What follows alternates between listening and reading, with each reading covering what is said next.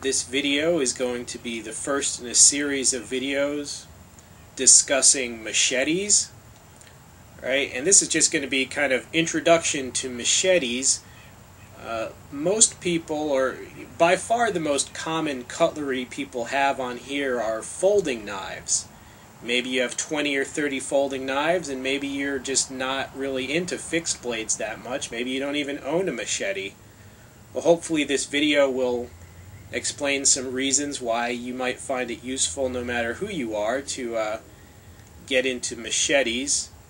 You know, the first thing I would say is the affordability of machetes.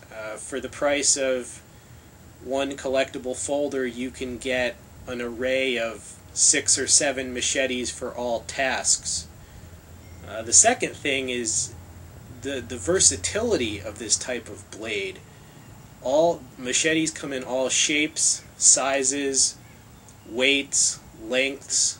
There's basically a machete for anything you would need to do. Right? A machete is a survival tool, but it's also just a camping tool as well as a backyard tool. A light machete, like the classic long, light Latin designs, can be used to maintain a trail, to cut saplings, soft vegetation, bushes, brush.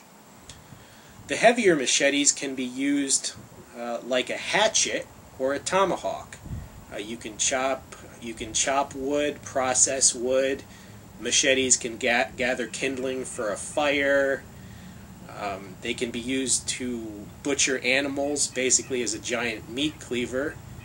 Depending how you sharpen it, you can also slice things, and you can slice things open. You can even fillet with a machete. Machete is also an excellent defense against wild animals.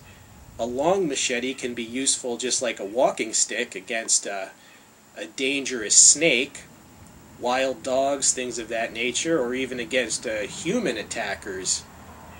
Whether you're outside or even in the home, because there's a lot of legislation nowadays restricting firearms. Probably half my viewers are probably under restrictions now, especially overseas.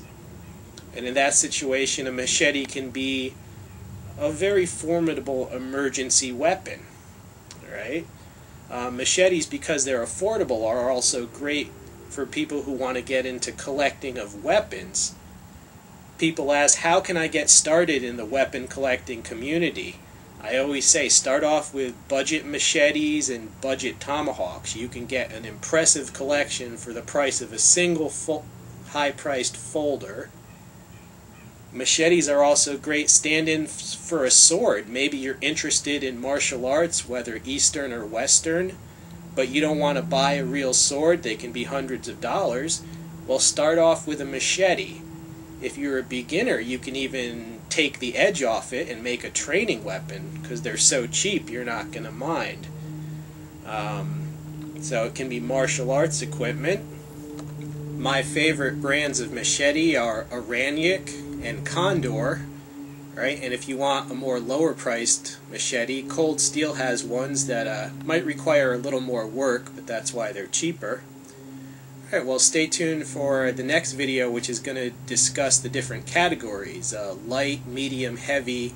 Hope you enjoyed the video, and hope it opened some minds to the uses of the machete. I'm out.